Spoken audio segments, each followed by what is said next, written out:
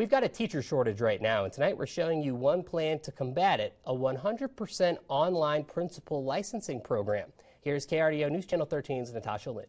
With the ongoing teacher shortage, some educators may be looking for opportunities to upskill and advance their career. Jody Cameron has been a teacher since 1997 and recently went through the program to get her certification to be an assistant principal. I wanted to go into administration. I come from a long line of educators. My mom was a teacher, and then my dad was a middle school principal, and so I kind of stayed in the teacher side, really comfortable and happy there. I love kids and working with kids, especially at the middle school level.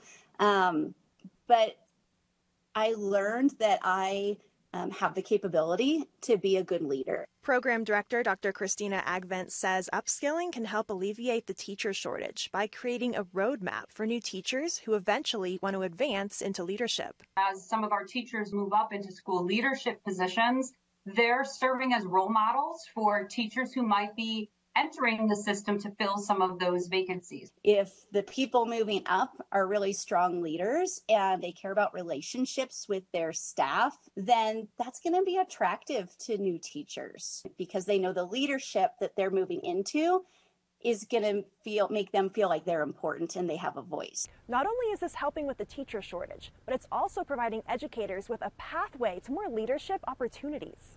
With leadership comes more responsibilities, higher pay, professional development, and potentially higher job satisfaction. You're changing the future of education, and you have the opportunity to create new initiatives, to start new projects, to really dig in deep to your school and find ways to solve some of the challenges that educators are facing.